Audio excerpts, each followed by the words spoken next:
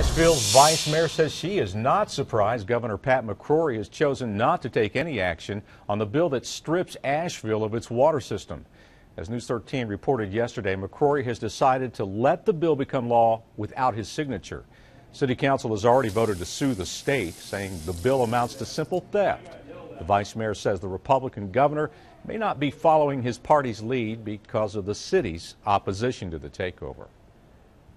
And he's a former mayor himself. So I think that when he makes a decision not to sign a bill like this, it's because he understands the importance of cities, the relevance of cities to the economy of North Carolina, and he's concerned about the legislature's attack on cities.